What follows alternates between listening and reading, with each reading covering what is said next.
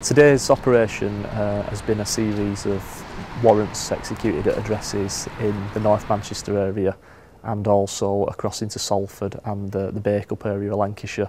The reason for that is to target street level Class A drug dealing, predominantly in the Cheetham Hill area of Manchester. We've been told by community members that they're concerned about open drug dealing on the streets in their neighbourhood and it's having a negative effect on their community. So obviously we take that very seriously. It's affecting the local community, it's affecting their quality of life. So we've taken this action to address the concerns of the community. The message is that where people highlight concerns to us of this nature, that we will target them using various means and we will take action, we will arrest them as we've done this morning and we will seek to bring them to justice through the court process.